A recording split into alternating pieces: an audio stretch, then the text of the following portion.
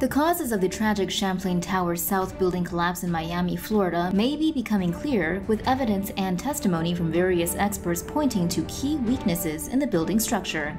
Here are the details. 11 people have been confirmed dead and 150 people are unaccounted for after a residential building collapsed in Surfside, Florida on Thursday, according to CNN. The cause of the collapse is not yet known. However, a 2018 engineer's report described the flat surface around the pool deck as a major error because it allowed water to build up on top of it. The buildup caused major structural damage to the concrete slab below, according to the report. Inside the parking garage beneath the pool deck, the report noted both cracks in the columns and cracks to the ceiling, with some previous repairs to these cracks deemed unsuccessful due to poor workmanship. This account was corroborated by a commercial pool contractor who saw significant water damage directly below the pool just 36 hours before the collapse, according to the Miami Herald. The contractor said he also saw large pools of standing water in the parking garage and was told by one building employee that they pumped the pool equipment room so frequently that pump motors had to be replaced every 2 years. The building structure may also have been affected by the fact that it had been sinking at a rate of 2 millimeters per year in the 1990s, according to a Florida International University study published in the Ocean and Coastal Management Journal. However, the study's author was cautious about declaring this a cause of the collapse. According to the Miami Herald, moments before the collapse, a woman who was inside told her husband on the phone that she had seen a sinkhole form where the pool used to be outside her window. 6 engineering experts interviewed by the newspaper said that based on publicly available evidence, a structural column or concrete slab beneath the pool deck likely gave way first. 5 days on from the collapse, the rescue effort continues, with rescuers having arrived from Israel and Mexico to help with the operation, according to the BBC. Machinery has moved large slabs, and a trench measuring 125 feet long and 40 feet deep has been built to help reveal any potential air pockets in the wreckage. The rescue process itself is a delicate operation because moving large pieces of wreckage can affect other large pieces of wreckage, according to one retired fire chief who spoke to CNN. "You don't want to cause more damage if they are, in fact, alive there," he said. Meanwhile, a wider discussion about building safety in the area is already underway. The vice mayor of Sunny Isles Beach, the city in which the building was located, told CNN there are plans to check 59 buildings nearby that are around the same age as the one that collapsed. What's more, the first individual lawsuit has already been filed against the Champlain Tower South Condominium Association by a resident who survived the collapse, according to CNN. The resident's attorney said his client is looking for an undisclosed amount of financial compensation as well as a jury trial. Both of those moves came as awkward new details about the building's safety history continued to come to light.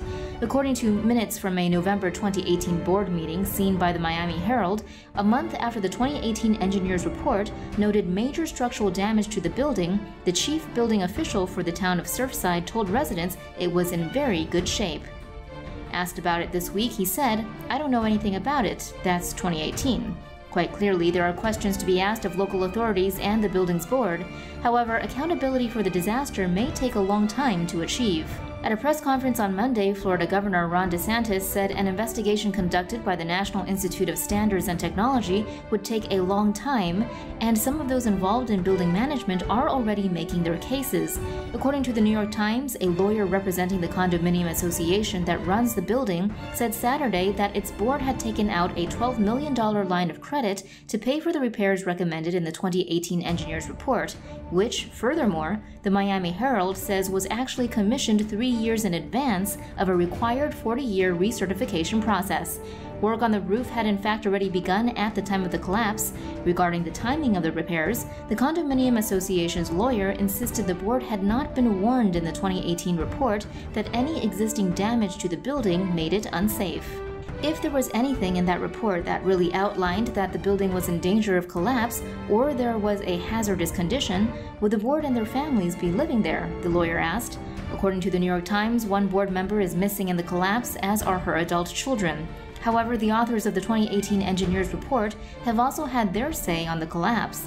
Defending its work, Morabito Consultants said, among other things, our report detailed significant cracks and breaks in the concrete, which required repairs to ensure the safety of the residents and the public. Morabito's report said most of the concrete deterioration in the parking garage needs to be repaired in a timely fashion, but did not suggest any collapse was imminent. Responsibility in these situations is a complicated and complex concept. More than one thing has gone wrong for something this catastrophic to take place. Individuals will have to answer questions, but intersecting systems must be interrogated too. On Monday, Miami-Dade County Mayor Daniela Levine Cava vowed to get to the bottom of what went wrong, and when questioned by CNN over whether Florida was a state in which real estate developers have more power than regulators, she was clear.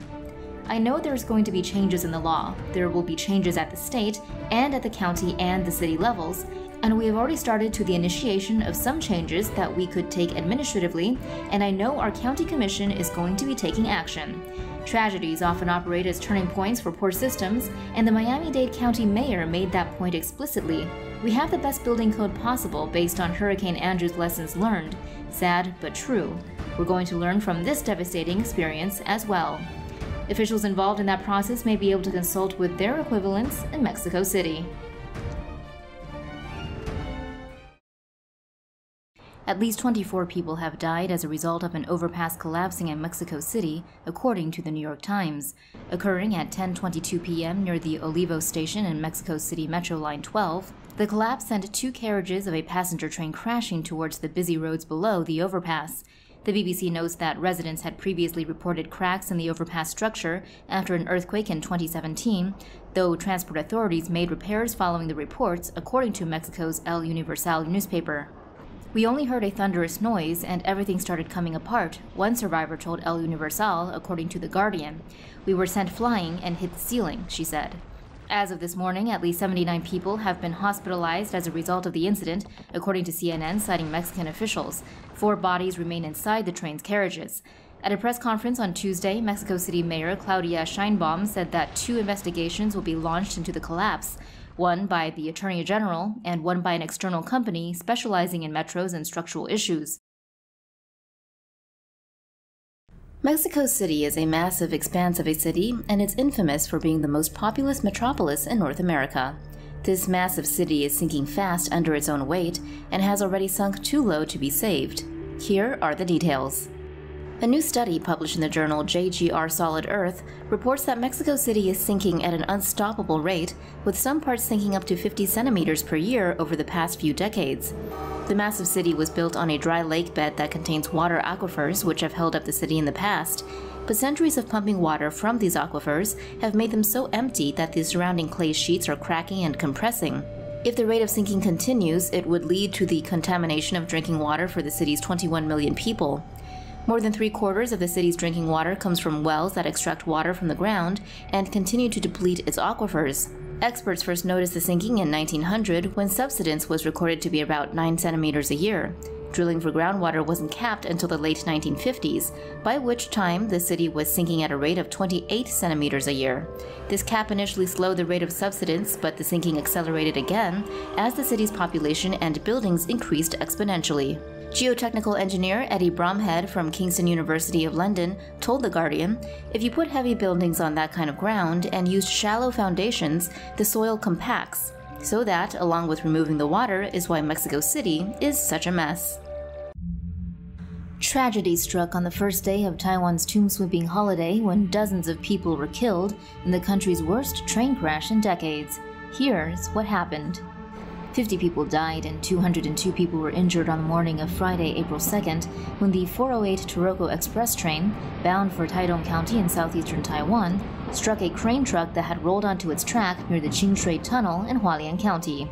Taiwan Central News Agency reported that the truck is likely to have rolled down a grassy slope next to the track only 15 minutes before the collision, because an earlier train, the Zhejiang Limited Express, had passed by the same track position at 9:13 a.m., and the Taroko Express was derailed at 9:28 a.m.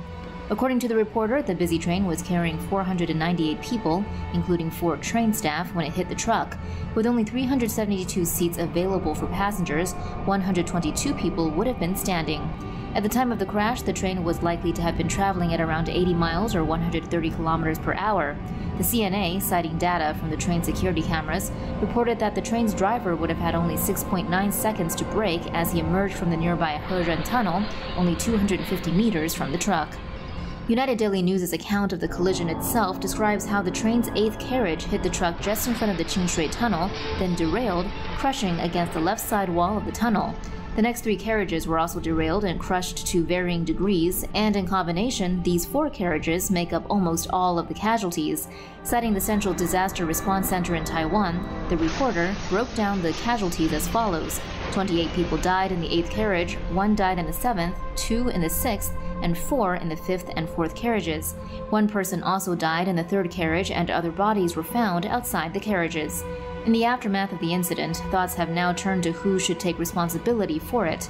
The truck's driver and the construction director of the 6-year railway safety improvement project at a site 20 meters above where the crash occurred, Li Yixiang, issued a public apology for the incident on Sunday, and there have also been calls for a wider review of train safety in Taiwan. For more news animations and explainers, hit the subscribe and bell button to join the TomoNews family. Thanks for watching.